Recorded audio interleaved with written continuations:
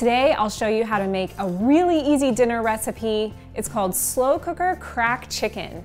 This chicken is creamy, it's cheesy, it is so easy to make, and it even has bacon. Let me show you how to make it.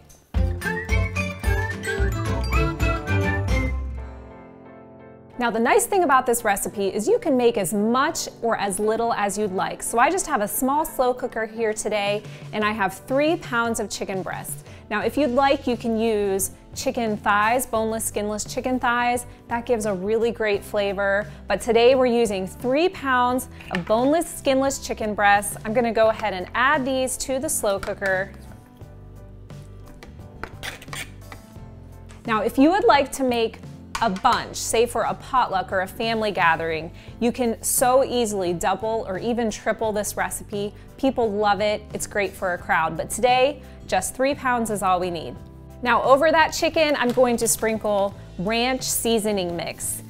This is 2 packets of seasoning. Again, if you're using more chicken, you'll wanna put in about 1 packet of seasoning per pound of chicken. So just keep that in mind.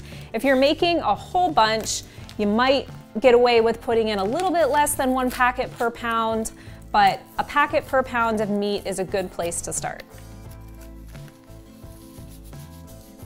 Sprinkle all that seasoning right over. Then we'll put in the cream cheese. So for 3 pounds of chicken, I'm using 16 ounces or 2 blocks of cream cheese. You'll want to use full fat cream cheese so that it's really creamy. I'm just going to place 1 block on top there and the other block on top here. Again, you can adjust it. If you want it creamier, you can add more cream cheese. If you think that 1 block would be fine for your family, then 1 block is totally fine. It's very versatile.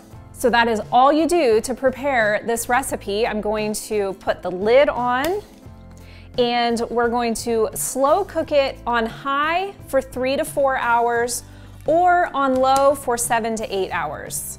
It's gonna really depend on your chicken, if they're big chicken breasts or small chicken breasts, or if they're slightly frozen, it might take a little bit longer. But on average, about 4 hours on high, 7 to 8 hours on low. We're gonna set this to go, and I'll show you in a little bit what it looks like. When the chicken is done in the slow cooker, it should be fork tender.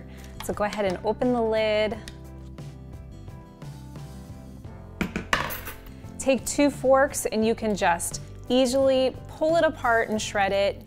If for some reason you're having a hard time doing it this way, just pull the chicken chunks out onto a cutting board and shred them that way, and then add them back in. Now, we normally serve this creamy cracked chicken just like it is. But if you want to take it to the next level, here's what you do. Sprinkle about ½ to 1 cup, depending on how much you made, of freshly shredded cheddar cheese on top. And then add about 3/4 of a cup of chopped bacon. Then you can put the lid back on and just let it sit for a couple of minutes, and that cheese will melt. Now we're making sandwiches today with our shredded cracked chicken. However, you can serve this with rice, you can serve it with potatoes. Imagine a warm baked potato with this over top. So good. So there's many different things you can do with it. But today, we're just making simple sandwiches on pretzel buns. What is not to love about cheese, bacon, and creamy ranch? I'm Julie from Taste of Lizzy Tea. Thanks for watching today. Be sure to head to tasteoflizzytea.com to print out the recipe and get ideas for side dishes and other recipes to go along with this. Thanks for watching. Have a great day.